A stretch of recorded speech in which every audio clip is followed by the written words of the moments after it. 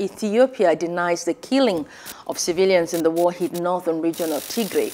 On Monday, Ethiopia's Deputy Attorney General told reporters that a great majority of those killed in November massacre were fighters and not civilians. His comments contradicts reports by multiple independent accounts.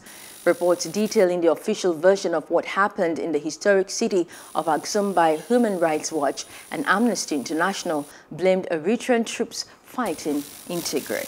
Hello, hope you enjoyed the news. Please do subscribe to our YouTube channel and don't forget to hit the notification button so you get notified about fresh news updates.